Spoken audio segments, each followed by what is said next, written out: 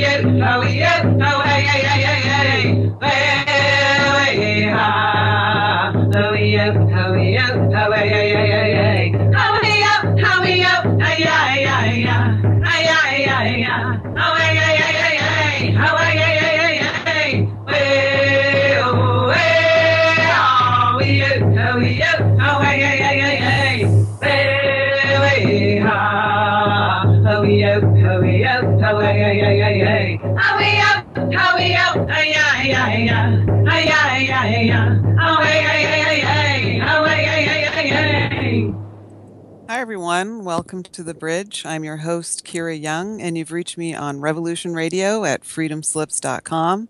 We're also simulcasting tonight with Real Liberty Media, and we also are simulcasting with Confluence Radio. So welcome everybody. Thanks everyone for listening.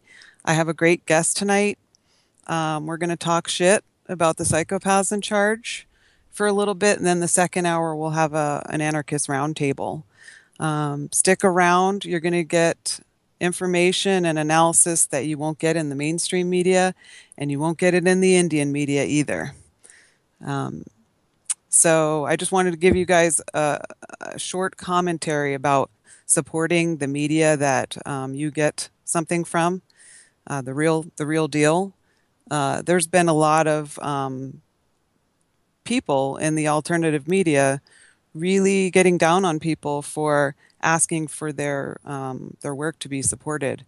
And I think that's a bunch of crap, because we're working hard for you. There's a lot of people that go into doing just this show behind the scenes, not just me. And when you support, if you get something out of this show, if you learn something, support it. So don't be afraid. If you want to support the show and the food sovereignty project that me and my family have going on, you can go to PayPal, that evil site known as paypal.com, and my email address is Valkyra, VALKYRA 1969 @gmail.com. We're in our second year of our goal of obtaining food sovereignty for ourselves, and we're sharing the wealth along the way, and the wealth in terms of food that won't kill you. Organic food that won't kill you. And we're teaching ourselves. So our first year out in the woods between Winchester, Virginia, and Martinsburg, West Virginia, by the creek, by Bat Creek, it's totally wild. So our first year was infrastructure, putting gardens in that had always been wild, digging up rocks and putting in fences. And then my husband Majikia built a hoop house, and we were able to actually get salad through the winter in the hoop house. And then this year we've really concentrated on making healthy pollinator habitat. So, and we've been very successful at that. It is just a hummingbird, butterfly, bee, songbird wonderland out there. So we're going to keep it up. And then this winter, we're going to keep the hoop house going and study up on permaculture and just keep on keeping on with that. So, I just wanted to let you guys know about that. So without further ado, I would like to welcome my super awesome guest, of MediaMonarchy.com. Welcome to the bridge, James Evan Pilato. Thanks so much for having me. Thank you for taking the time to talk to me. You asked me what we were going to talk about, and I thought, well, we could just talk shit about the psychopaths in charge because there's so many con games going on right now that we could just pick one and start making fun of it because it's so obvious once you see it, you can't unsee it. So here's the first one because I honestly don't know. So it's Saturday, so I've got errands and doing other things, and my cat might jump on me here at any moment. What is the current status with the Dakota Access Pipeline? They've stopped it. They haven't stopped it. Where do we stand right now, Saturday, September 10th? Yeah, it's pretty confusing, isn't it? Well, there was two decisions that came down. Well, there was one decision, which was the court said F you to the Standing Rock Sioux, who had filed an injunction on last Friday, saying there's some grave sites over here in this spot exactly right here. And then the next day, Saturday, during my show, they bulldozed right through that site where they said the bones were and destroyed the evidence. And then that's when they took out the dogs and the pepper spray and sicked them on the people. So then this Friday, yesterday, the injunction that the Standing Rock Sioux had filed was denied. But then there was this joint statement that was put out by the Department of the Interior, the Department of the Army, and I guess the Obama administration. And all they said was that we're putting a halt to this. But it's not a halt forever. It's a halt so that we could reconsider things. And a lot of people that are on the ground, they're saying, well, this is a small victory because it's putting a halt to the actual construction right now today. But they're just going to reconsider all their past decisions. And once they do that, they'll just probably screw us again, and they'll take the steam out of the movement while they're doing it. And they're able to get a little bit of positive PR for the Justice Department. I'm surprised they would actually do something sort of for the people. So actually here I was able to kind of start. Justice Department overrules court. Dakota Access Pipeline construction halted September 9th on Anti-Media. Yeah.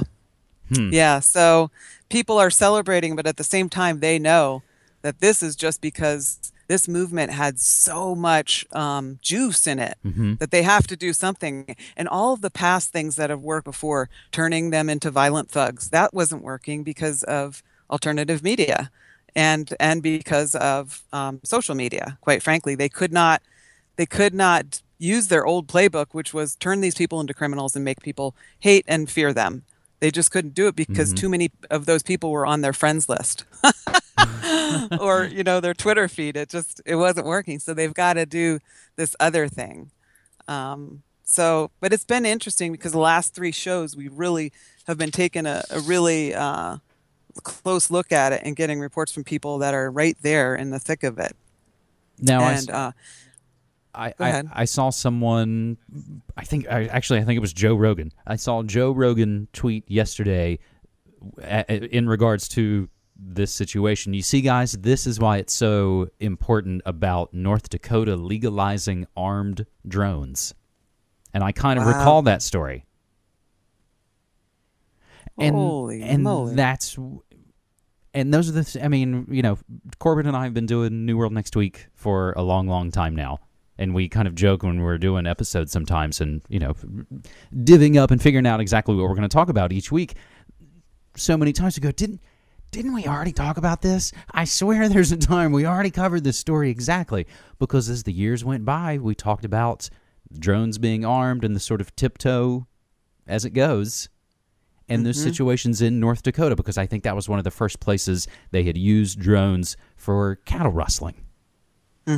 Or anti-cattle rustling, I suppose. Poaching. Right. And I think it is now legal in North Dakota to arm them with like pepper spray, the drones with pepper spray. I read something, but I didn't get a chance to research whether it was true or not. I said this can't possibly be true. But yeah. So that is the crazy, that's kind of the future we've seen laid out for us in all our sci-fi movies. We're going to be fighting drones, and we're going to be figuring out, a T-shirt. Yeah, that's one of the best ways to knock them out. Oh, well, if you've got a shotgun, yeah, that's even better. Yeah. Yeah, it makes you kind of like that Second Amendment a little bit, even though people take it to the extreme. I mentioned And this story on my show the other day about a woman in Virginia. No, it wasn't Winchester. You just planted Winchester in my brain because you said that. But somewhere in Virginia, she lawfully blasted a drone on her property. And I feel like those stories are only going to come more and more. but they'll continue to try to make it seem like it's a cool thing to have a drone, like drones are cool. That will continue to play out in the mainstream. And movies will come out. Drones will be our best friends in the movies, you know? Yeah, I mean, because you can just easily project it ahead and put yourself in that situation. And just like we did with cameras, we're going to go, oh, well, shit, if everybody's going to be filming me, I at least better have a camera on me at all times too. So I'll just tape everything I do. We'll get to the point where we just have our little guardian drones that hover around us and they can protect us and they'll always shoot video or shoot at our enemies. Isn't that what it'll be? Or the Indians will have the armed raptors that we let loose instead. The primitive savages won't have the drones. We'll have the animals on our side. Hey, so speaking of savages, how'd you end up in my home state of West Virginia? That's, I know, one thing when you and I were first kind of getting in contact with each other. I was like, you're in Martinsburg? I was like, I lived 10 minutes away from Martinsburg for a decade going to school. It's a funny story how that happened because I've moved around my whole life. And I'll just start with, all right, back in the late 90s, I was living in the Bay Area. I met my husband at a powwow. And one night, I think it was 2002, I got this voice, like in the middle of the night, said, "Go now, your mother needs you." And so I told my husband, and he didn't look at me like I was insane. And he said, "Let's start packing." And so we packed up and we moved to central Pennsylvania, which is where my mom was had started an organic berry farm. And I thought she just needed my help with the farm, but she was in much greater need when we arrived. She was suicidal. So there was that. And then there was no work in central Pennsylvania. So we went down to the DC area where we could find work. And then we ended up coming out to this area because DC was so expensive. And yeah, and I found a job where I can pretend to be a secretary and we can try to build this alternative reality. Well, and I love to think, and I've been in Oregon now for over a decade, and I don't know that Cassie and I have ever really said that we're here forever. You know, as you start to get older and kind of just as you're saying, being further away from family gets harder. It gets harder and harder as the time goes by, and Portland is now starting to feel pretty squishy and overrun. It feels like the place everybody moved to in the last couple of years and that everybody's continuing to move to. So it's just kind of getting overstuffed and all kinds of people, and they're bringing all their cars and all their stuff. And like anything, I always make music analogies. It's kind of like anything. Once something kind of gets overrun and overtaken, the balance is going to get shifted, and it's going to be more people who aren't sort of the conscientious. In the beginning, you'll start to kind of lose all of the things that made it nice in the first place. It's just tough living through a city during its transition, its growth spurt. Because it's sort of like, if I wanted to live in a city where I was stuffed with people and didn't want to give a shit about them, I could have moved to Manhattan a long time ago. My brother lived there. You know, I've spent lots of time there. But my dream, I think, in a lot of ways, is that West Virginia could become, it would be so easy for West Virginia to flip and kind of become the most freedom-oriented state on the entire East Coast, to give, New Hampshire run for its money. If West Virginia just started growing cannabis. I know it sounds like Yeah. a pipe dream, but imagine all the things and all the problems. And I talk about this in my work a lot because I have to look away 3,000 miles to see my home state kind of some way kind of willingly beating itself to death. It's like replace your coal industry, which is already screwed and done, and you don't make any of the money off of it anyway. It all goes out of state.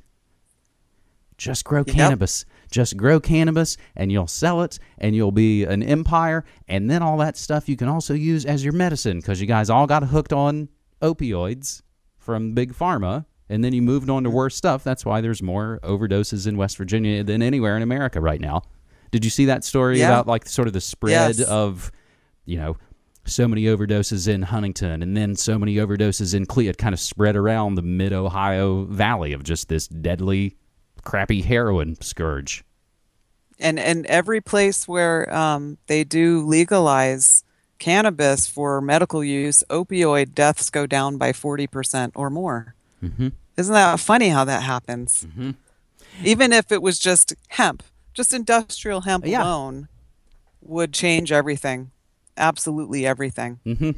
And that's what we hope will happen, because we're going to fill every square inch of our 6 acres with it once they do. Yeah. And back in the 90s, when I used to travel around, I was going to college in New England. I used to travel around the different colleges and educate people about the marijuana conspiracy and cannabis and hemp and all that. And it was actually my idea to put a table at Lollapalooza. I'd gone to Lollapalooza and I was like, hey, we need a table here. And then the next year there were tables at all of them. I didn't get to go, but the tables did. But so then I said then, it was like 1990, I don't know, 2 or 3. I said eventually it'll become the only viable economic option, because we could already see the signs of how the psychopaths in charge were just pumping the economy dry and evaporating the middle class. It started then. And when they learned their lesson with Vietnam in terms of drafting people to fight, they said, no, we just got to train them to want to, and then we'll make most of the jobs contractor jobs that pay over $100,000 a year, like generator mechanics, electricians, for their private buddies. Yeah, and there'll be no bid contracts, and everybody will get rich off of killing people. Won't that be fun? And where did they've been doing it ever since? And all those jobs all disappeared thanks to the amazing people who have D's after their names. Not like those evil people who have R's after their names. Yeah, they're on the same team. I learned that recently. After the ObamaCon game, I fell for it the first time. Then I woke up. It's just, it's so ridiculous. If we spend any too long, like if I look at it for too long any one time, like it's just like, are you guys serious? I can't believe you're falling for this. I can't believe you're so invested in this. Yep. And then I also called it. I said, next it'll be, we have to, it'll be the first woman president con game, whereas last time it was the first black president con game. And I said, this time I'm not going to fall for it, because you look at it, it's not really a choice. Let's see, a sociopath or a narcopath. That's awesome. Which do I choose? So what do you think? What do you see happening in the next whatever? Now I think it's getting down to the point where I saw some day about now, like we might be down to 100 days or maybe even less. September, October. Yeah, it's less than that. Yeah, it's Hillary's turn, so she'll get in no matter what happens. No matter what any of us do or vote for or whatever, it'll be her. It's her turn. She's paid her dues. And I think just like, and again, this is why it's so frustrating. It's like you guys fall for this year after year after year. You have people, old friends and family who are even older than you in some cases. It's like, how do you still fall for this year after year after year? Oh, I know, it's because you only pay attention every 4 or 8 years. And then the rest of the time, they're not paying attention. They're invested in it right now. I can make the analogy. It would be like if I hate sports. If I showed up every 4 years or whatever and was like, let me tell you all about the World Cup, because I'm going to tell you what teams, and I know all about it. And people would go, you don't know what the fuck you're talking about. You don't pay attention to it at all. You're a fair weather fan, and you're going to show up here and get all invested in it and paint your face up and act like it. But at the end of the day, I know you don't pay attention. And that's what's frustrating with the sort of, your friends and your family, that it's like, this is nothing more than Coke or Pepsi or who you thought should have won on The Bachelor. Because I know you the rest of those other 3 to 7 years when you're not paying attention at all. And does it really? Oh, I have to remind you that we're not supposed to do F-bombs. Oh, okay. The Sorry. FCC. Sorry about that. I usually tell people and I forget, but yeah. So, and does it really even make a difference who's in there anyway? Because they're not really the ones in charge anyway. So Obama, he could really be totally sincere about what that could be a possibility, and then they just were like, we're going to kill your whole family, so you better do this instead.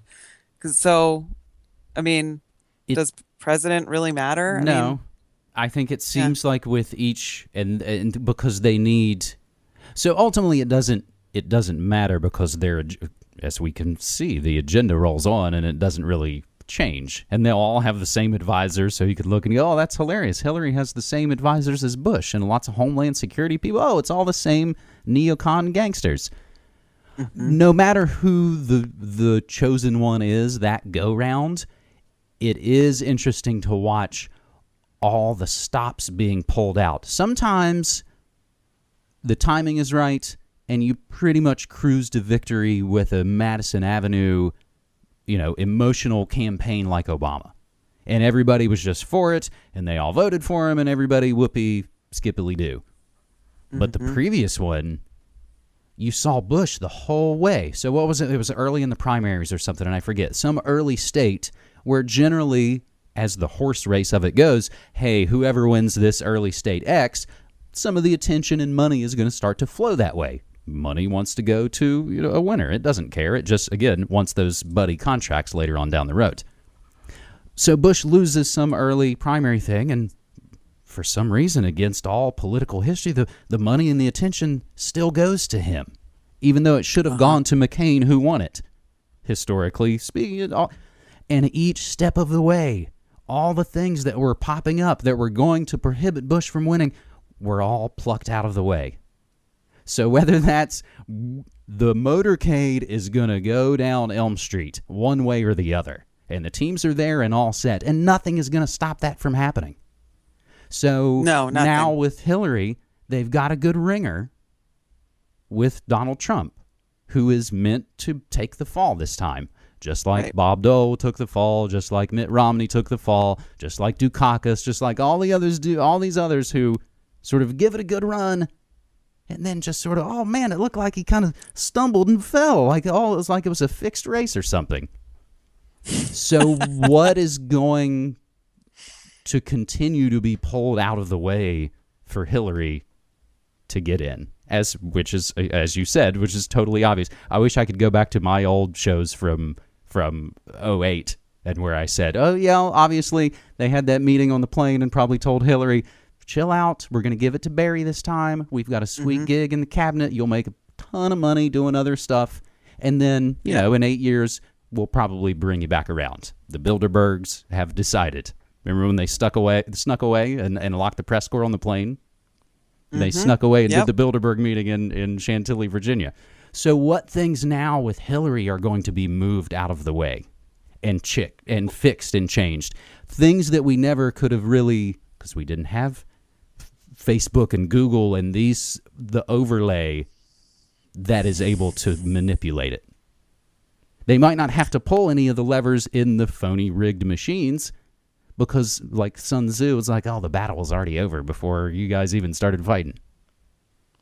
Right. Yeah. So I think, I've always thought since Trump became a candidate that it was like he's so abhorrent, like he's so hateable that she's the only choice left, even though she's hateable too. But she's not as scary hateable as him, I guess. Well, or is it? And Yeah, then it's sort of that. there, It's her legions aren't as scary on the face of them as Trump's. Is I think what some right, of it comes down right, to too. yeah. Hashtag basket of deplorables. Yes.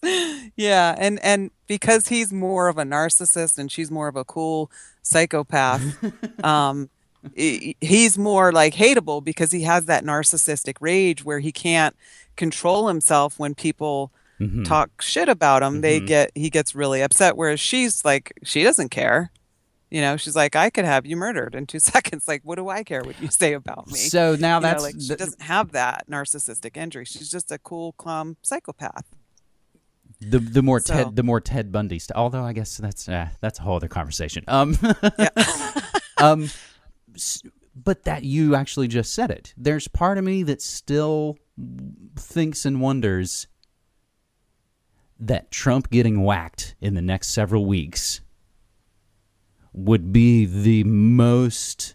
It would be the complete. So we've had a couple of years of, all these minorities getting mad and rioting and doing all that stuff, and the complete flip back on that would be if Trump got whacked, and it would be the complete rise of the super hater, so-called alt-right. It would be all of that element would sort of, it would be the blank check for them to go riot, basically.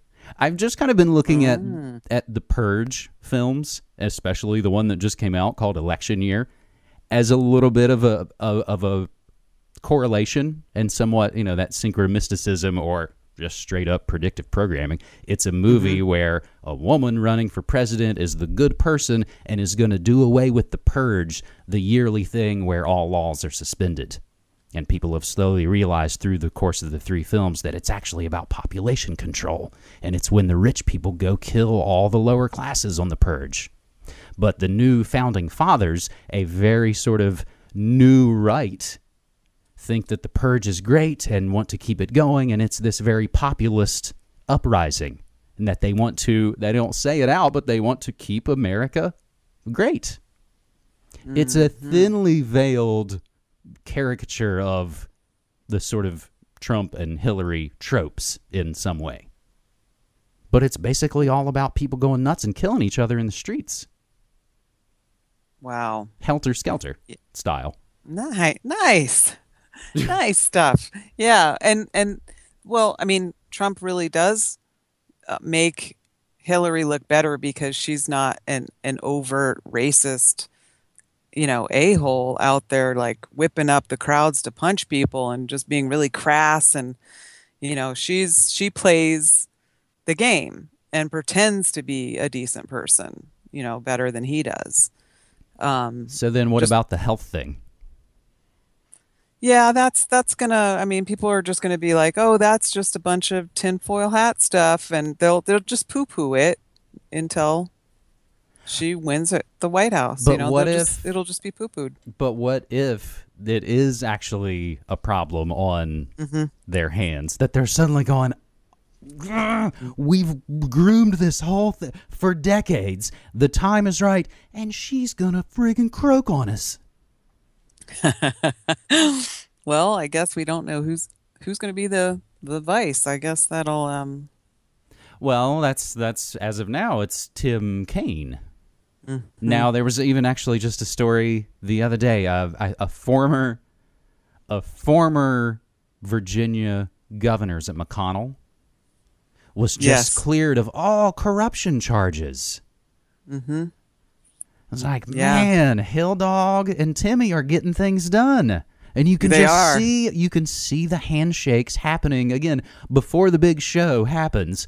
All the moves are made and all the deals are made, and you can see it in just like who gets promoted, who's moving, who's getting squashed. All the media that's moving around right now is I think also sort of in some ways in preparation for the next, so-called regime.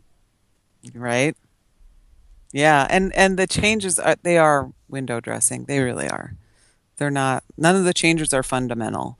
So, it's always let's dangle this carrot, and the carrot being the rights that you should already have because you're existing, Hmm. that we took from you because we're psychopaths, and we're gonna give it back to you so that you think you're getting something while we, keep your attention on you getting this right back that you should already have. We're gonna, behind the scenes, we're gonna pass like we'll give you gay marriage and we'll pass TTP or whatever. That's Uh-huh. that's what happens the whole way through. So, I know when clips back on the old shows too where I was like, Obama, he'll give us weed, but everything else will probably be taken away. everything else, so all you'll have is weed. And that's and that's something people in the alt media say, oh, you dumb stoners, you're falling for it. You're falling for this, marijuana. They want you all dumb and docile on Monsanto weed. It's like, man, I don't think it's that simple. That's the simple No. power of cannabis, is that it's not that easy to control. And now that the toothpaste is getting out of the tube, yeah, of course, Monsanto, they're going to start working on all of that stuff. Yeah. But I believe, it's my hope, that the people who have been stewards of cannabis and hemp for centuries aren't going to go like the people who are holding some tomatoes and are like, yeah, whatever, we'll sell it to Monsanto. Am I being too hopeful that marijuana won't go the way of all the other GM foods? Oh no, it won't. No, there's no. There will always be. I mean, because look how long that community has had to keep things secret. There will always be a vault of seeds that are untouched by Monsanto forever, plus eternity. You know, no matter how hard Monsanto pushes to GMO the world, and that goes with food too. There will always be a vault of seeds that are pure, because people are working on it. Lots of people that don't even know each other are working on that because it's really obvious that that has to be done. So isn't it funny that we go through everything only to work our way back around to the simplest, most sort of earthy ways of doing things, that we all now had this epiphany that maybe natural foods and way of life and simple living and not taking part, maybe this is the way to go. That we had to go through all the horrible things to come back and reach that sort of simple, fundamental conclusion that, again, our grandparents and previous generations all knew. Yeah, and really, we have a new appreciation for it. That's for sure. I mean, I work my butt off just trying to grow food and learn more about what I can forage. I've upped my foraging skills like quite a bit over the last year, and my big hashtag now is eat weeds because they're free and they grow everywhere, and they have all the nutrients that's lacking in our highly processed food chain. So that's why Roundup, that's why Monsanto wants to kill them too, because it's everything that you need. So stop eating, start growing your own food, start growing what wants to grow where you live.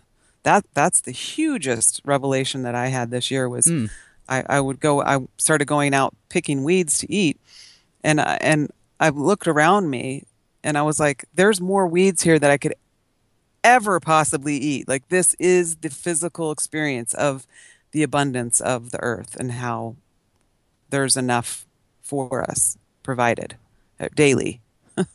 As You know? as the years have gone by, we've now been using there's a service that's sort of like a CSA here in Oregon and in the Portland metro area. Basically, it's called Organics to You, and it's a home delivery of local in season organic produce.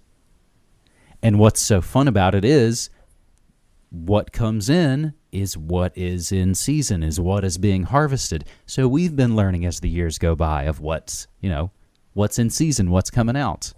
Oh, beets are apparently always in season here in Oregon. They always get those. Have to always figure out what to do with them. And it's that. Have you ever done beet greens? A little bit, because we also, we also have a juicer and are making broth and trying to do a lot more in our just little tiny kitchen. We're almost at the point where we need a surplus, fridge just to have some extra storage space. Yeah.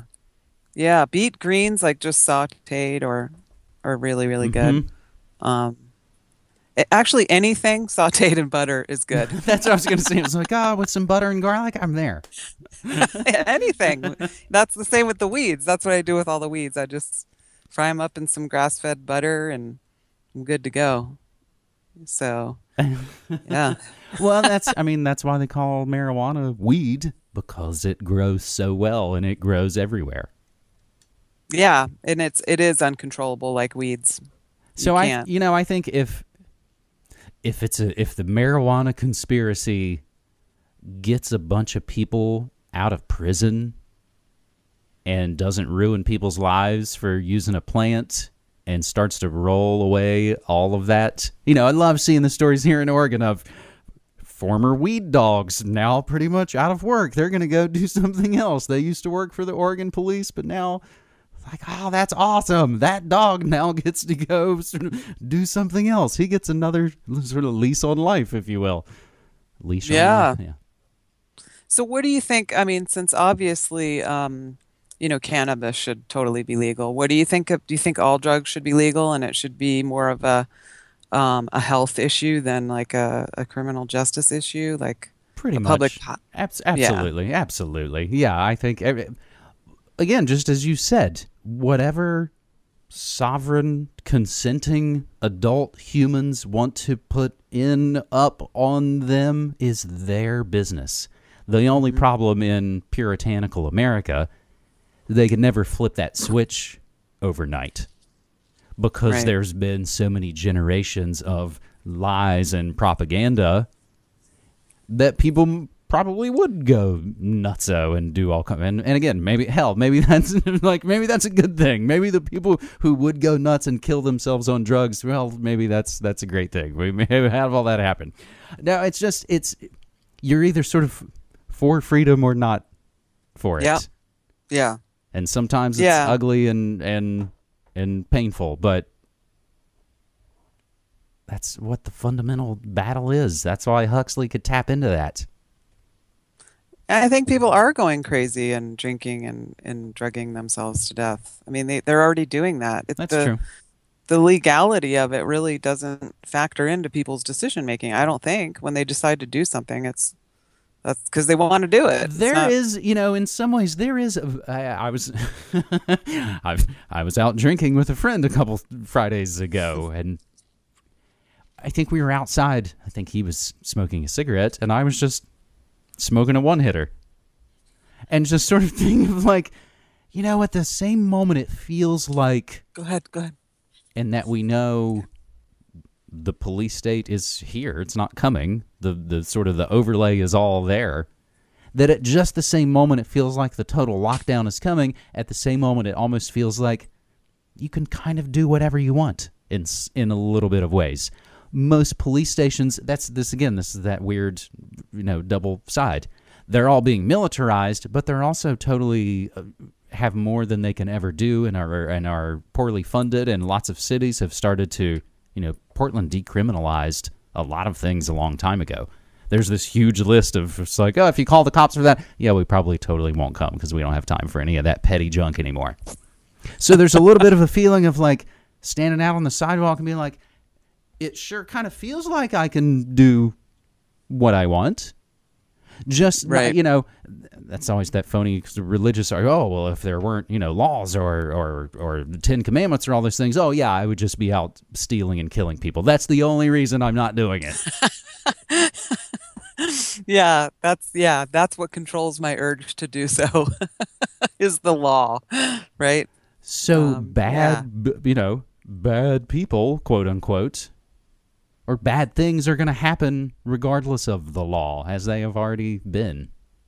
So it's just another setup to get people rich, and it's another prohibition that keeps a bunch of poor people down. So what's the joke of those, if you ain't got the capital, you get the punishment. Right.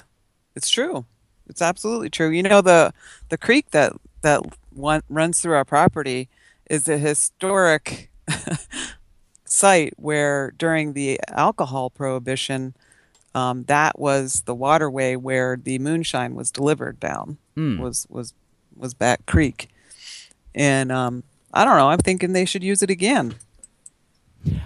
I think isn't now, because when I was still living in West Virginia, and I worked at a bar for a few years, as you know, the craft brewing thing was happening, and we had beer from West Virginia and Maryland and Virginia breweries. But there was this cap on alcohol. West Virginia still had a very low legal limit on how much alcohol a beer could have in it, and it was I forget, it was a 4.5 or 5. It was a pretty low level. So there were beers that that were across the street that we couldn't legally sell. They were in Maryland. Well, Maryland had a higher volume, law. They've changed the law since I've left, and now it's a higher, alcohol volume. They let loose a little bit on craft brewing, which again is another whole way of politicians give a bunch of lip service to small businesses. But when the rubber hits the road, they do everything they can to make it difficult, especially if you're dealing in beer or some sort of vice that's going to people get uppity about. But I think there's now some legal moonshine distilling in West Virginia. The last time I was there and we went to the liquor store, it's there on a shelf with a fancy label. Yep. Yeah, it's a big thing in this area, actually. When we first moved in the neighborhood, we live in a very rednecky area. We were we were welcomed to the neighborhood with an invite for slow cooked bear meat and moonshine. Woo! Yeah, party time. So we thanked them, but we didn't go. Yeah, I did want to try the bear meat. Yeah, I've never had bear meat. Yeah, that's right. I may be a West Virginia boy, but that's the thing. So growing up, parents were fairly Baptist and religious, but we had a huge garden. Mom made some of our clothes. Like, we actually did a lot of the things that now we're talking about going, oh man, I need a sewing machine, or we need to start growing more food. These things again that our and even in some cases our parents and grandparents all did, and they had victory gardens. So it's funny, I was thinking about this as we were sort of getting ready for the show today, because I was doing domestic kitchen work. Here's my funny flip with here's my sort of, Cassie and I, my longtime partner, she and I have been together for 15 years. We met in Shepherdstown going to college. Aww.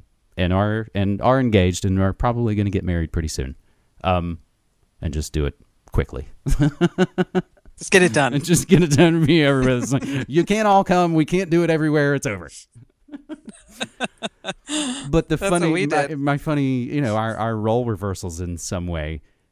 She's out working extra shifts out at her gig with like the public, and there's gear and there's stuff. But actually, she's at a comic book convention right now in Portland. And I was back here doing some kitchen and doing some domestic work. But I was thinking, if, all the World War II propaganda, and I mean, it's propaganda, but you look at some of not the hateful stuff, but the stuff about your home and all the things to do in your home. Mm-hmm. If all of that stuff, and they're in some ways right, they needed it for the effort. Things weren't as massively industrialized as they are now. That's why it was sort of the post-World War II boom. All those things you saved meant something. All the stuff you did at home meant something. And if all of that stuff was actually powerful enough to win a war, either psychologically or physically, those are some of the tools now that you go, oh, canning, gardening, making our own food, not taking part in this stuff, removing your consent and your participation from every way possible. And that we're not necessarily out bullhorning and sort of playing that paradigm with cops who don't care about what you're bullhorning about, and people who are just trying to commute back from some job that they're pissed off about having to do. You're going to make them mad. And there was actually a big protest broke out here in Portland yesterday about the Dakota access pipeline. And it wasn't so much big as it was well-timed. It was, Friday at 5 in the downtown area, so it was cluster F. Oh boy. But I was surprised that it broke out that quickly. So that's in relation to what we were talking about yesterday with the latest moves of is it or isn't it on or off. Mm-hmm. Yeah. I think they are definitely trying to take steam out of the movement, because it's something that they don't understand. They haven't been able to turn them into thugs. It's So not working. is it seems like, assuming it all goes forward, they do some debates, blah blah blah. It's going to be close. Hillary's going to win. There'll probably be election chicanery in certain places, but again, it's already set and done. As it's going by, and now we know, Think Progress, one of the kind of liberal blogs, I think blew it out of proportion to say Alex Jones is advising Donald Trump as though he's sort of on the payroll and is there and advising and meeting every day. Well, then you look at the story and it kind of says, well, they've met before and they've talked about some stuff, but he's hardly, doing the daily briefing or anything. But that's still important because it's been obvious as this last year has gone by. We're all looking at the news, and whether it was Drudge or Fox or Bright, all of those places are now using InfoWars News. And I've been saying a bunch that it's like mainstream culture ate conspiracy culture, and it's now being sort of regurgitated and sold back out. And all our shows and all our news and everything is actually conspiracy. It's one of the most popular, growth sectors of the entertainment world. Yes, so is it possible that so easily debunkable too? I guess all I'm kind of getting at, is it possible that all of the sort of what the main line would consider conspiracy theorists, that CIA-made weaponized term that everybody runs with and uses, that all the conspiracy theorists and all the truthers and the birthers and the weirdos, they're all for Trump, and that this will be the one kind of big, and they'll all be wiped out in one fell swoop, just by the win of Hillary will kind of be the win of social justice warriors over the hateful, that is what sort of the game will be symbolized as. So again, just as we're talking about, it's all, the powers that shouldn't be get their cronies in spot because they're playing chess. Meanwhile, checkers for the dummies, they know that it sets the psychological tone. So whether it is Hillary or by some, I would think, crazy move, Trump, or, like I said, if he gets whacked, the psychological move of what the populace is going to do, what the masses of asses are going to do. And again, they say the real action is in the reaction. So the gangsters are going to keep doing their thing and running their game that we'll figure out later on as it sort of unveils itself. But the game for the dummies is going to be fighting over R&D. Right. Yeah, when they've backed both sides, so it really doesn't matter, too, That's the other funny thing. It's a lot of wasted energy. And really, if you look at what day it is, it's the 10th of September, right? Which we haven't talked about. Yeah. Today should be the day you throw away your TV, because you don't want to be involved in their little death cult reenactment tomorrow. You just don't want any type of involvement in it. Because it'll suck your soul dry. Well, and throw it away. I'm bad. I'm glad you actually finally, because even when we set up this interview weeks ago, it was sort of like, hey, let's do 9/10. That'll be the day before 9/11. At least we'll know there'll be heightened tensions, as it always sort of gets cranked up.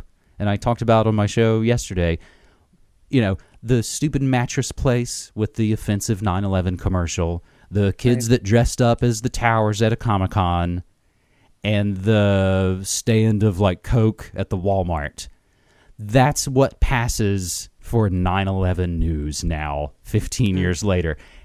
And I'm guilty of it myself. That's what I'm talking about. This is where we are in 15 years?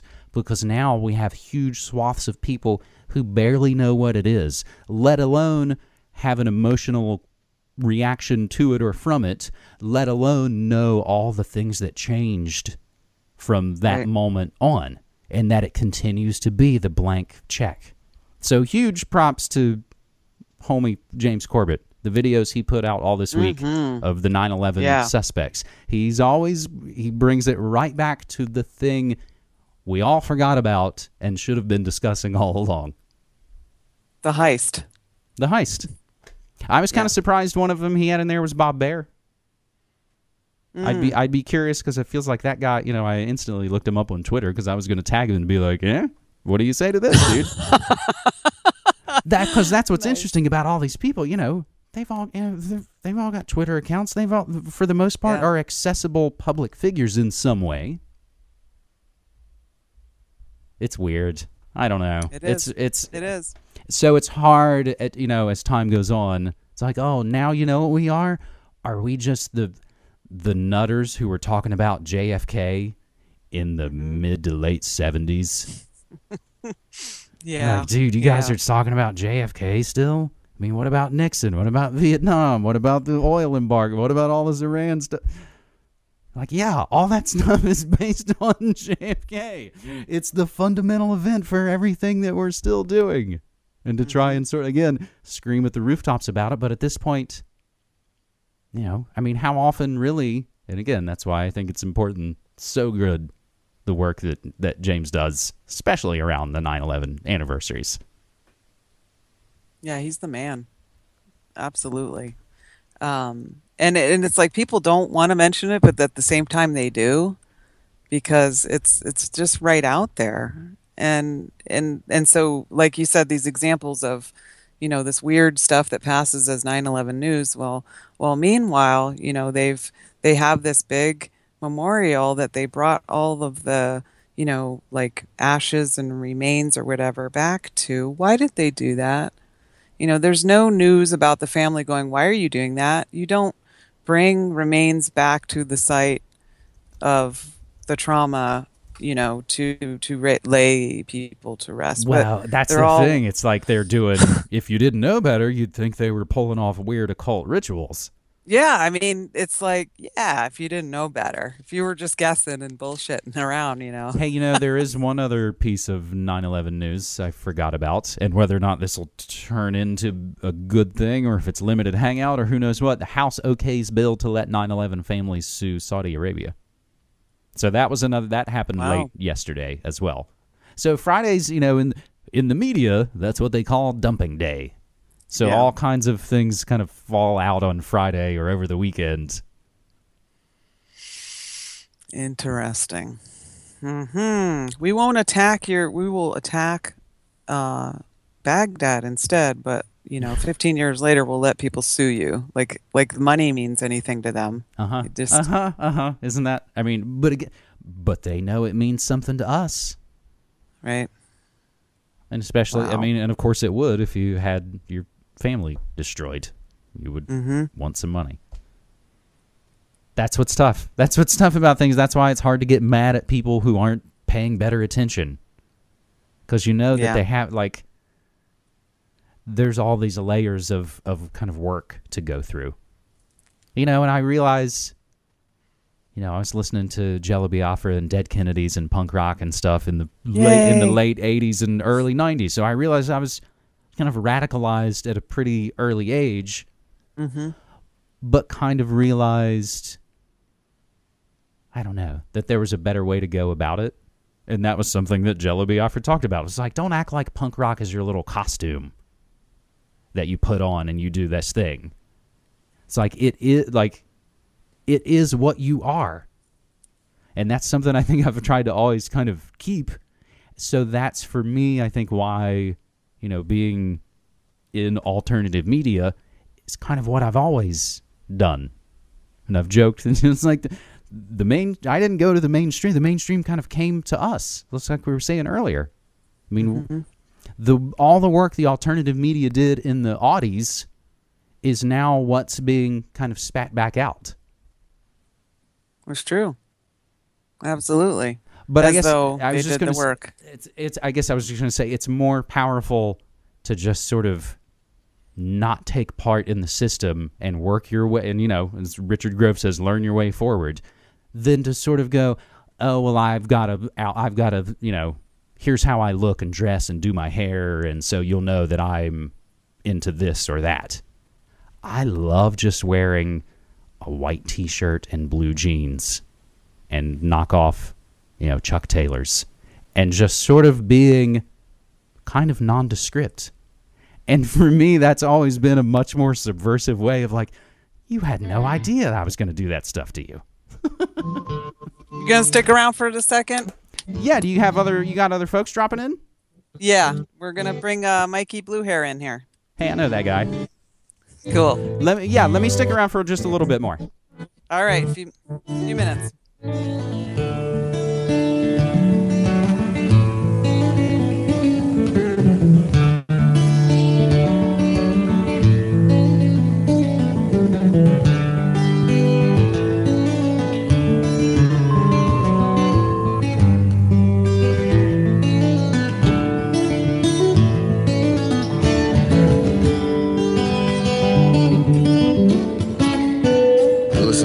Radio at freedomslips.com, and we'll be right back after this message.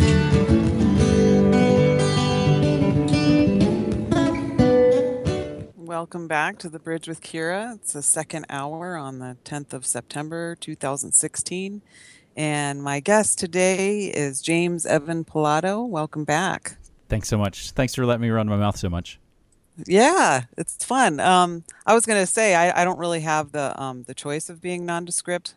It's a good choice to have, but it's one that has not been available to me in my life. I'm 6'1" and female, and I have gigantic boobs, so people notice me, and they can't help it. All right. So, but I would sometime like to try being nondescript.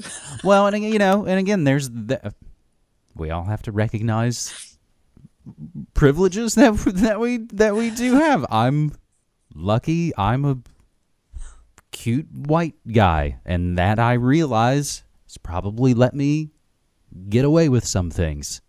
Never really had much problem with the police, except for that time I was arrested in Maryland. Yeah, I've never had much problem with them. I'm just like, hey, big boy, how are ya? That's why I drive when we go to the powwow. So, speaking of powwows, let's see if Mike Bluehair is available to join us in our shit talk conversation here. He actually went to the to Cannonball. Yeah. He was there for 2 or 3 weeks. You there, Mike? No? Yes? Maybe? Oh, it's still ringing, I think. I first met Mike when he was doing some video stuff for Alex Ansary, who did a show called Outside the Box, who is still around, who still makes media. He's pretty much, I think, been kind of living off the grid and just uploads YouTube videos of, here I am in my place in Colorado. I think he's slowly, becoming more and more self-sufficient and going through that battle. But Mike was also doing video stuff for Ground Zero, Clyde Lewis, who I would actually go on to work for in commercial radio years later. Wow. Are you there, Mike? I don't hear him. We don't hear you, Mike. It looks like you're on, but we don't hear you. Maybe he'll chime in there. Pop in. Well, hey. I reshared the other day a video where we, on the 9th anniversary of 9/11 in 2010, Mohawk Mike and me and Clyde Lewis and Alex Ansary and a bunch of other people, we burnt the 9/11 Commission report. This was the year that, was his name Terry Jones, the guy that was going to burn the Quran, and that was what passed for 9/11 news that year. Do you remember that? Yes. So we did a publicity stunt where we sent out press releases to all the local news places and said, this is a publicity stunt because burning books is stupid, but we're going to burn the 9/11 Commission report. So at least on this anniversary, we can talk about the events of 9/11 and not some new made-up controversy that has nothing to do with what we found.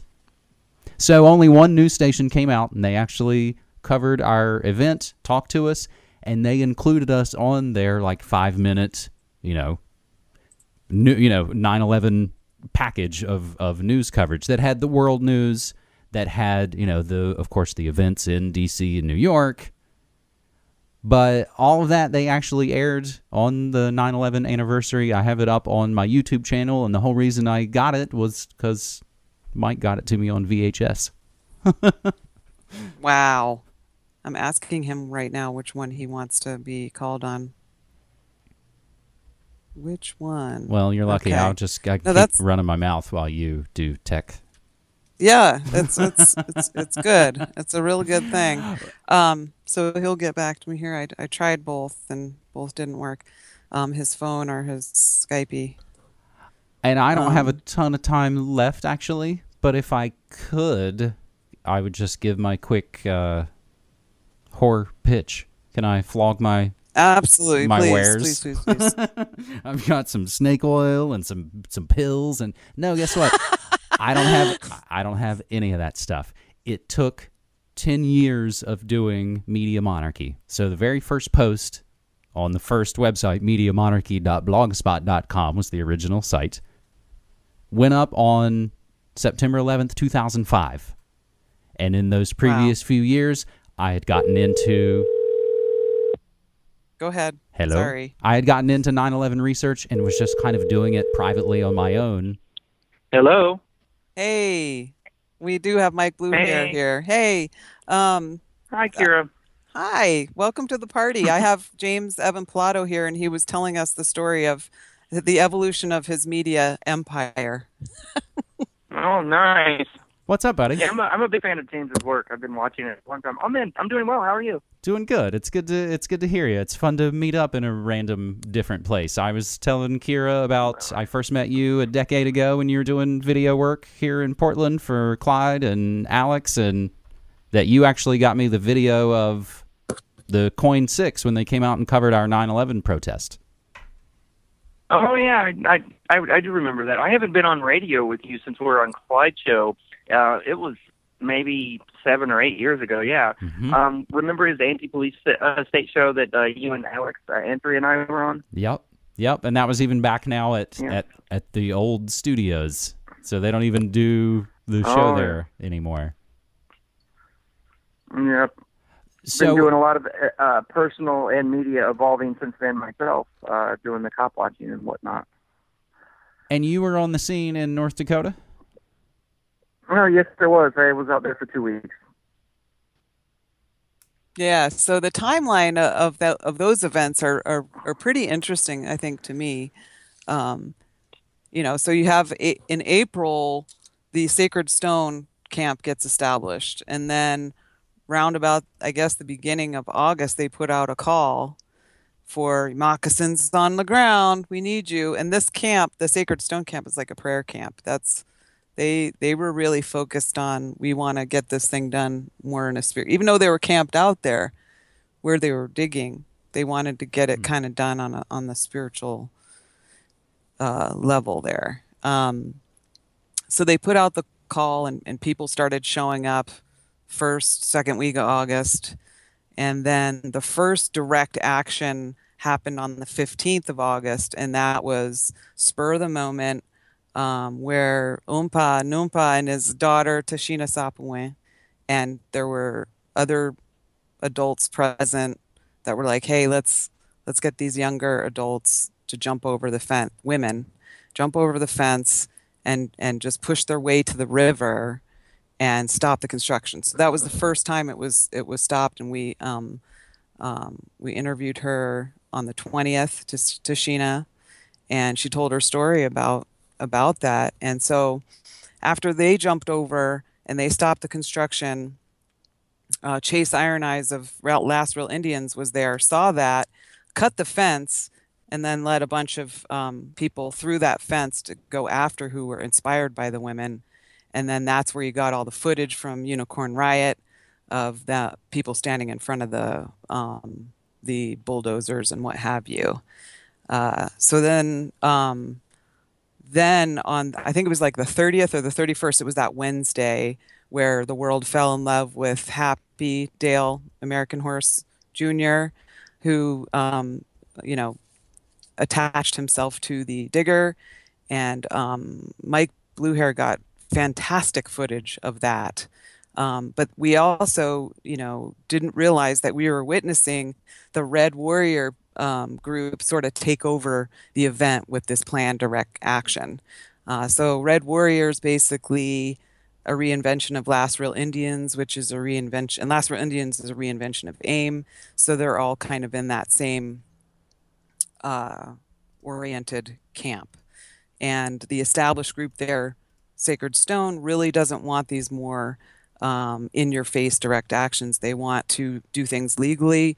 They want to. It looks like we lost Mike for a second. They want to. They want to. They want to do it the way they've been shown. So, with this latest decision, it looks like the tribe and the more established people that were already there are sort of pushing, let's not do this direct action stuff anymore. Let's see where we go with the legal stuff and the prayer stuff. So that's sort of like the inside scoop on that. Let me try to call him again.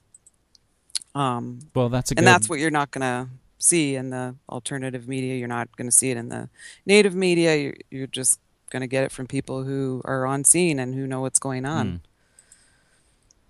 Well, and that's probably true for everything. So much even of what we do is we're all just reading and pulling other stories from other places. But to actually go and see. And I try to get the scoop from people who are there rather than rehashing. But I mean, you have to rehash to a certain degree. Uh-oh. You've reached Mike Bluehair from... Please call back. Hey, I was just gonna, if I can finish your story. Yeah, let me wrap up my stuff and I'll get out. But actually, are you? Sorry. Oh,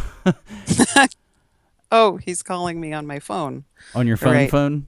Yeah, here I'll mute my mic and then you go ahead and finish your I'll do my wrap up. All I was basically saying is it sort of took 10 years of doing Media Monarchy before it could reach the point where I felt like I could really kind of ask for the real money and support.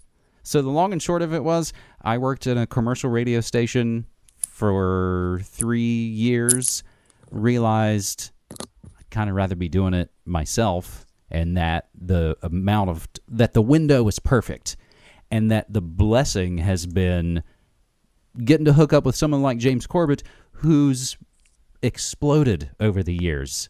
And so I get the gift of attention I probably wouldn't have had by myself by being able to do New World Next Week with James. So the gift of that extra, the co-hosting, the work that we do together, that attention let me say, well, now's probably the last best time I could really say, I want to make Media Monarchy my job. So I quit my radio station job summer 2015, sort of relaunched Media Monarchy 2.0, if you will, and did a lot of behind-the-scenes work with the websites and server space and kind of made it all legit, like.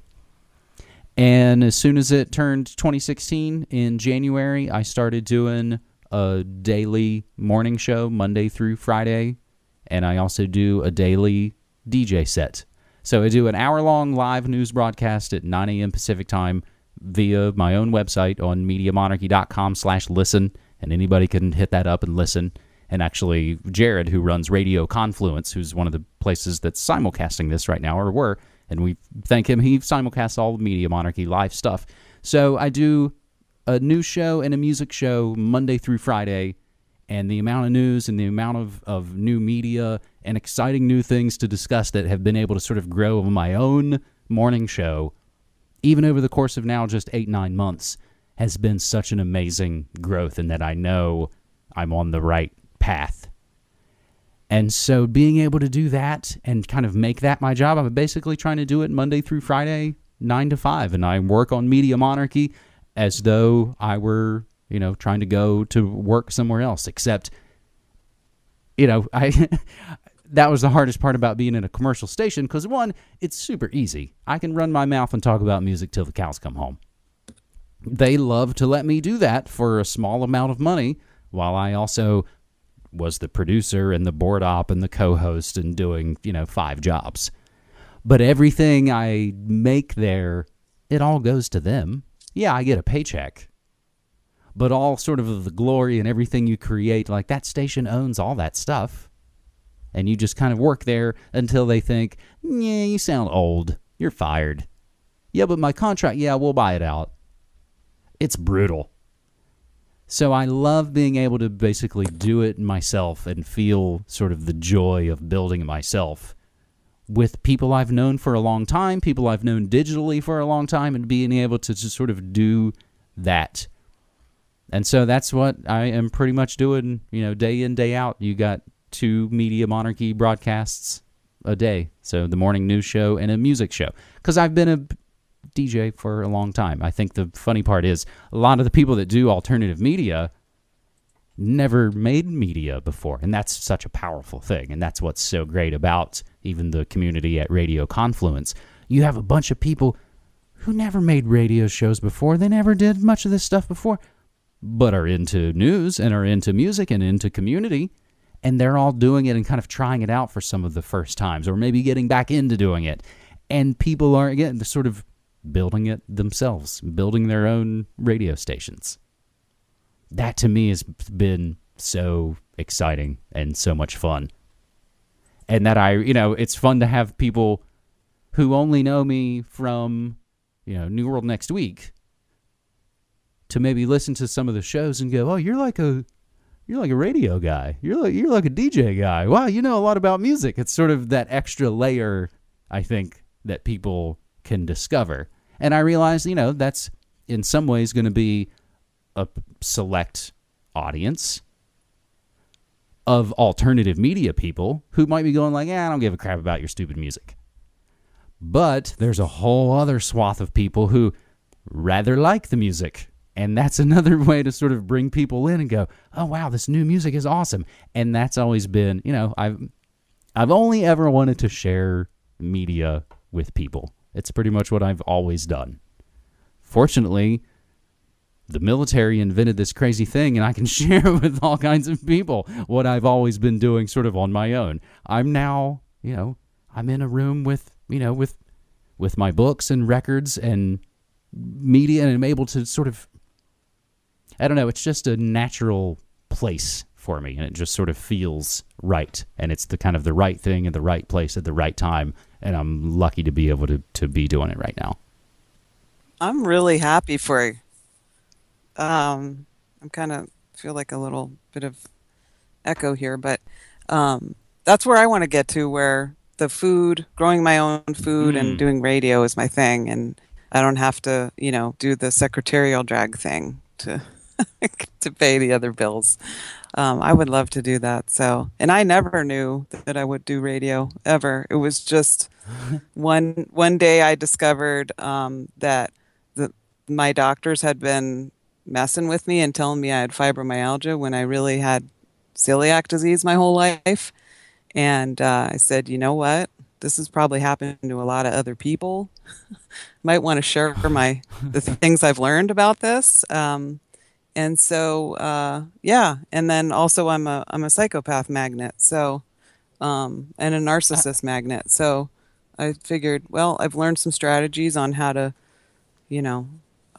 deal with that and get the cluster Bs cleared away. So I could share that. And then I'm just basically, somebody who has a high IQ and know where to use it, because they won't let me use it at work. That's for sure.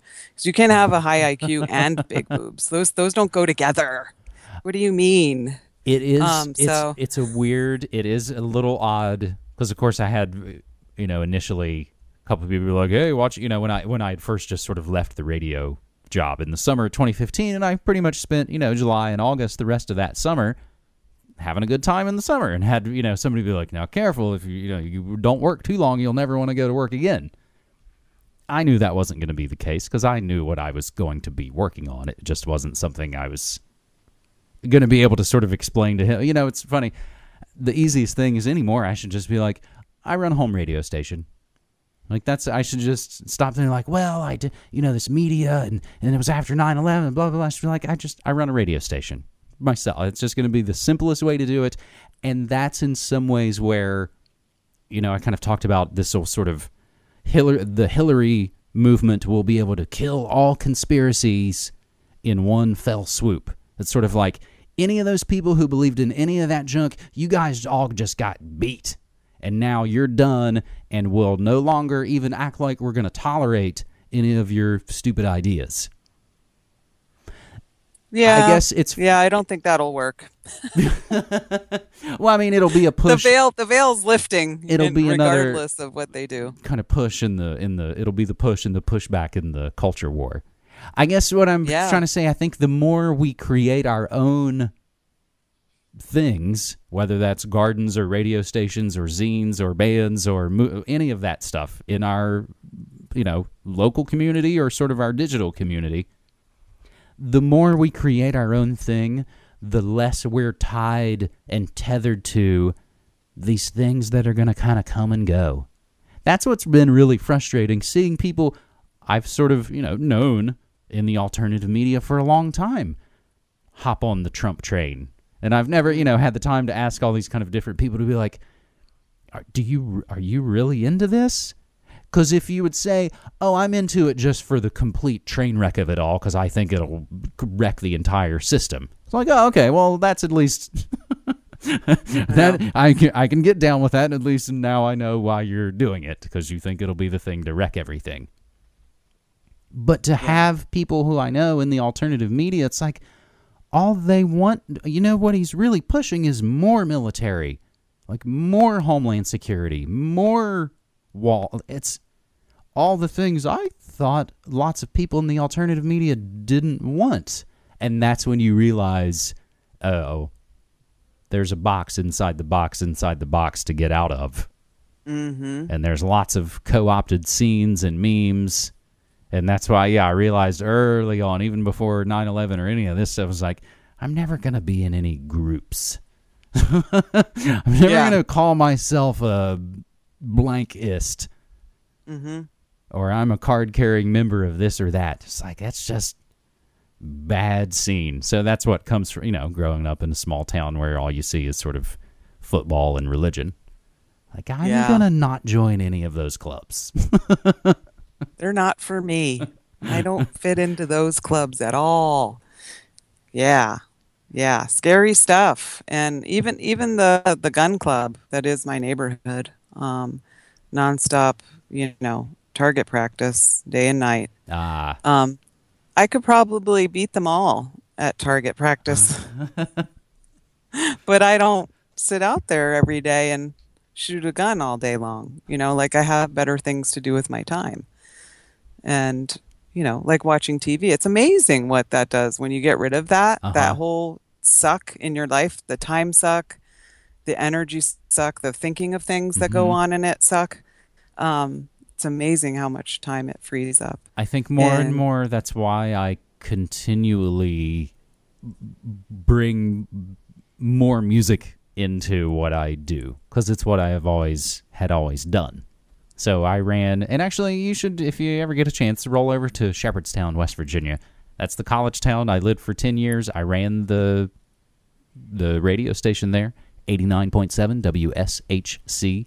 Some of the most difficult call letters to spit out. SHC for Shepherd College. It used to be Shepherd College. It's actually a university now, but it's a cool little college town. You could go have a great meal and check out some really historic. It's the oldest town in West Virginia.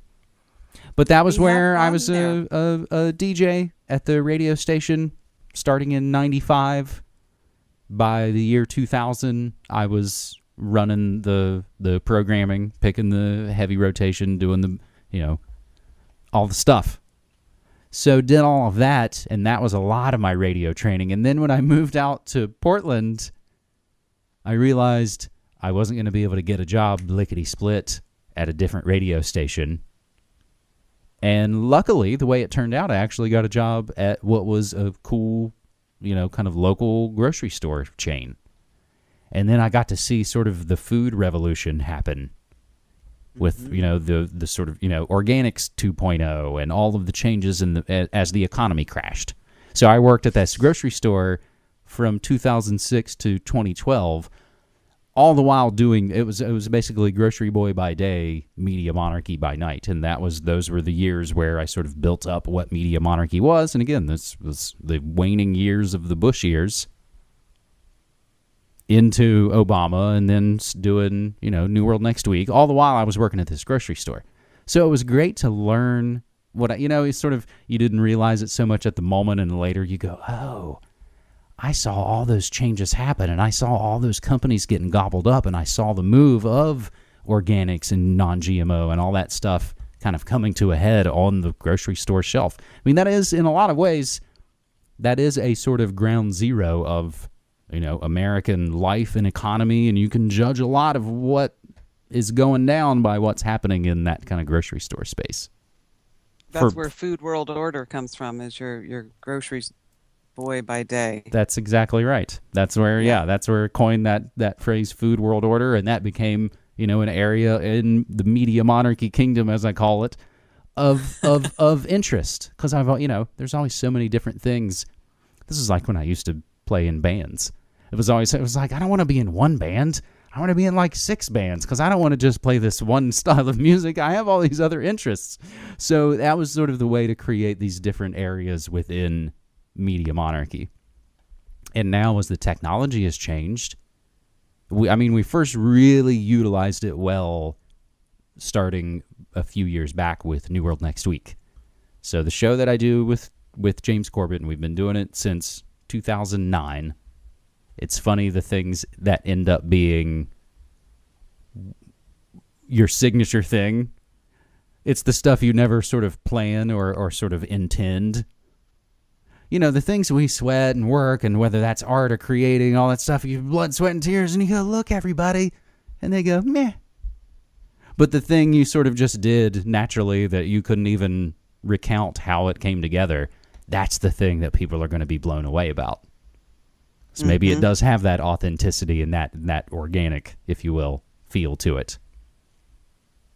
Well, I find that the stuff that I'm most proud of, you get the least amount of hits on it, but the stuff that you're like, it's just like everybody just loves it. They're like, woo! Yeah, that's in some, that's always I think that's probably what keeps lots of people working forward in all the things they do, because you're trying to find the middle ground of those things.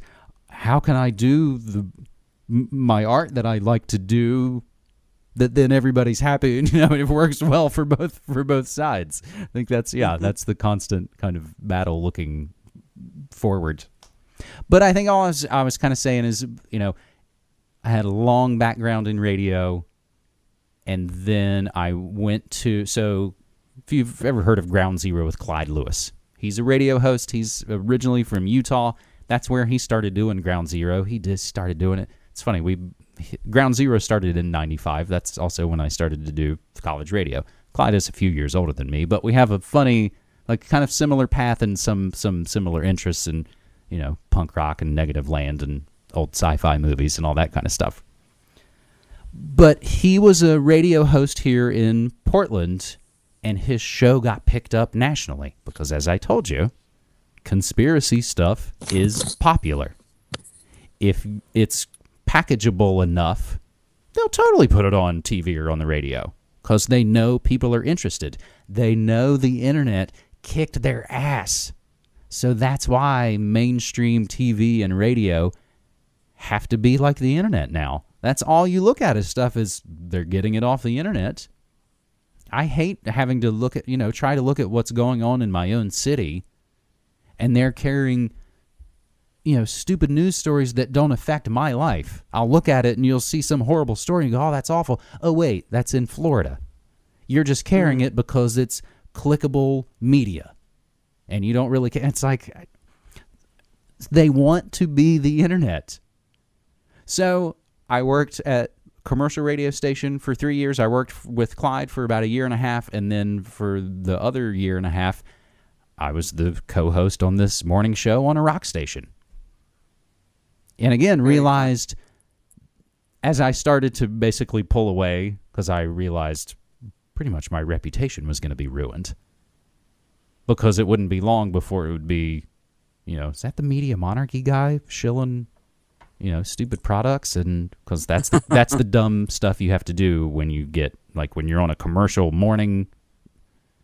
Like, I still look back at the station and see, it's like, oh my God, he's at the car dealership doing the thing. Like, I hate all of that stuff. I don't drive. I've never owned a car. I don't want to have anything to do with any of that crap. So it was very easy for me to kind of go, oh, I actually have the upper hand here. The internet ate your lunch, and now you're lucky you've got an authentic person who not only knows all the media, but knows how to push all the buttons and can run his mouth while doing it all. They were going to be more than happy to let me almost be hip. Yeah, do your hipster curmudgeon thing. Be mad about stuff. They were going to be more than happy to let me be me because they realize they can't invent and they can't consult. They can't create and cast an authentic person. I'm good at doing it because it's what I've always done. I was a little kid in my room playing records. So I don't have to fake it, and I could always, of course, you could always be better at all the things. But I realized they needed me more than I needed them. The only parts they win on is that they are the bigger structure. They get the concert tickets, and they get the publicists that call to set up, the actors and the stuff who have things to promote, whether that's books or any of that stuff. Mm-hmm. I basically worked there, figured out I could do it on my own, left and kind of took some of the contacts, and I'm just going to build it myself because I sort of like there's no trick to it now. It's like, oh, I know how this all works. I know who you have to call to get an interview with that cool author. Mm-hmm. So it's sort of, I figured out how the mainstream does their thing. You still call some of the same people, but you can have way better content. So I guess that's all of this is to basically say I've hopefully kind of made and now positioned Media Monarchy that I'm not so devoted to movement A or candidate B so that when that inevitably fails or fades, I go with it. I've hopefully made a thing to where, no, those trends and those things are going to move and we'll talk about them, but we're sort of authentic enough and we've put it all on the table now for 10 years that I haven't changed and that I've never lied to you about this or that.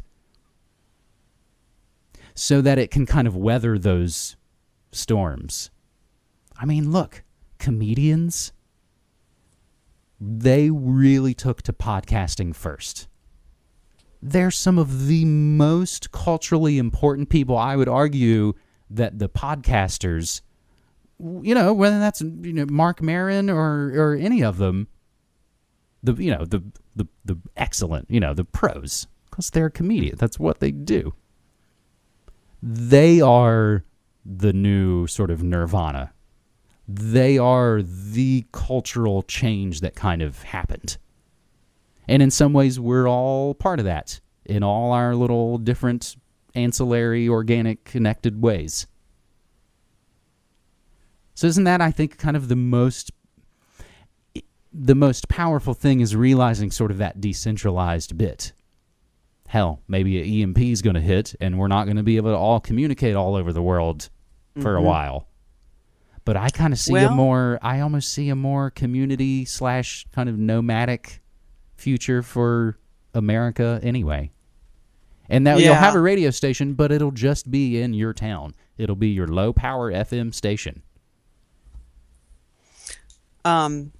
Yeah, I think that the government is definitely planning for the grid to go down. So that people should make some plans regarding that if you can afford to. And myself, I live on the other side of the digital divide. So my show is a road show. I'm doing this in a parking lot because I can't do it at my house because the price I pay for living in the woods is that I don't get internet that I can actually use. So my only, and I'm putting these little air quotes around it, choice for internet in the woods, because when the government and their corporations get together and decide who's going to be over the barrel when it comes to internet, it's always rural America every single time. And because we can't defend ourselves, there's not enough of us. And, you know, it's also, I think it's also part of, you know, Agenda 21. So the price, you know, they want people to keep moving into the towns and the cities. Into the cities. So they're easily controlled. So you can't get internet out there in the woods where you're growing your own food and, you know, creating a sanctuary for birds and animals. You can't get internet out there. It's like, okay, well, I will use my iPhone hotspot and I'll do it in a parking lot where I can get a signal because I'm going to keep doing it. Because obviously my voice is not supposed to be heard in this whole, you know, conversation.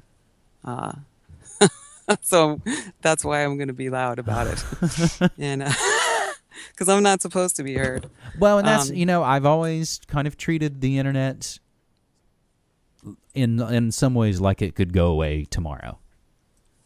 So, you know, much in like how some of us may have acted when all kinds of file sharing and movies and music and all kinds of stuff was suddenly available. You grabbed a bunch of it because you knew it wasn't going to be there forever. Now, in my defense, in the Napster heyday, I was into getting like bootlegs and things that weren't actually commercially available. So I was never like, I'm not really robbing from Bell and Sebastian. This is a bootleg they've never released anyway. I've already bought all their other albums. That's how, you know, for me as a hardcore music fan, again, the sort of questions that pop up from time to time, it's like, oh, I'm, you know, in some ways immune to that. That's been a lot of sort of, hey, I just make my own radio station. Because you get lots of questions from people like, oh, are you allowed to do that? Can you play that song? It's like, yep, I sure can. Because I just did. And I've done nothing but ever, you know, promote bands and link to their work and support them, and I go see them when they come to town. It's sort of like, okay, that's the way to do it. I might not give money to BMI and ASCAP, but I've given more promotion. You know, it's just sort of, it's like, well, it's part of what I do in my work. And that's and they don't even have to send you stuff, but they probably do. No, yeah, it's both. And again, that's, you know, that's a lot of what's, you know, people ask about music and information and all that stuff. It's like people want their information to get out. They hope you'll talk about their little bit of information, whether it's an article or a song. And if they don't, there's something wrong there. There's something weird. Why are you sharing it if you don't want it to be shared? Like, I don't know. Don't understand that. I guess, you know, getting philosophical about media monarchy, but it is sort of, for better or worse, it is me in a lot of ways. It is the sort of culmination and creation of all the things I've been interested in and wanted to do anyway, whether that was news or music or art, religion, any of the different things. And that sort of creating that, again, is, maybe that's also like comedians said. And I was class clown in school. Voted class clown, class of 95. I was the class nonconformist. We did not have that designation.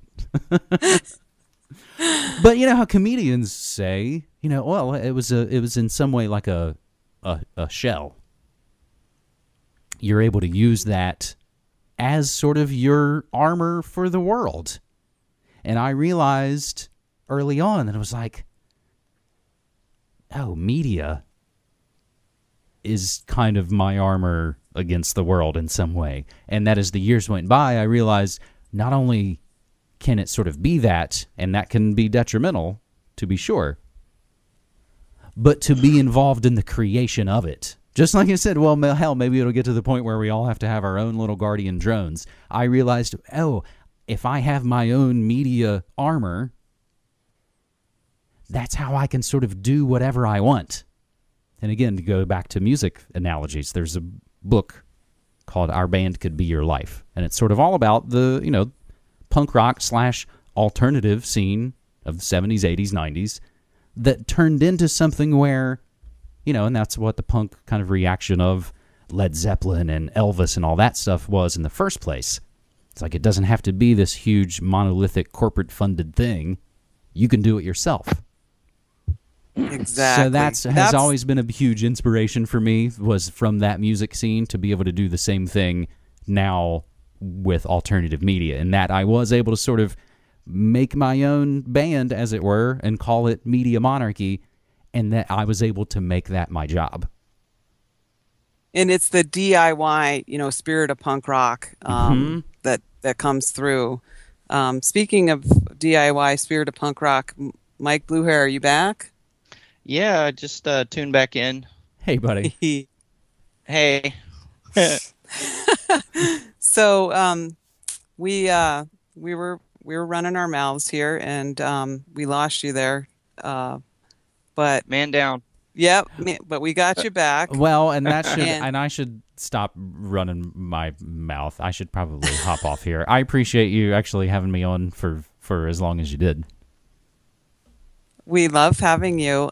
Thank you so much for coming on, and please come back sometime soon. Absolutely, yeah. We'll continue. That's what's so great about anytime you sort of make a new connection. You kind of add that, and we might not talk for a day or a week or a month or whatever. And you go, oh wait, but that's still a connection. Like we've still sort of built that out, and you kind of know it's there. So again, that's I love that, and that's always I think so valuable. So I'll leave by saying thank you so much, and just ask people to come check me out at MediaMonarchy.com. Good stuff. I'll see you Monday. Peace. Thanks so much. In the chat. Bye. You're listening to Media Monarchy with James Evan Pilato. Since 2005, Media Monarchy has covered the real news about politics, health, technology, and the occult, all remixed with music and media that matters. Go to MediaMonarchy.com/support and become a monthly subscriber so you can help keep independent, non-commercial, alternative media going and growing. Thanks.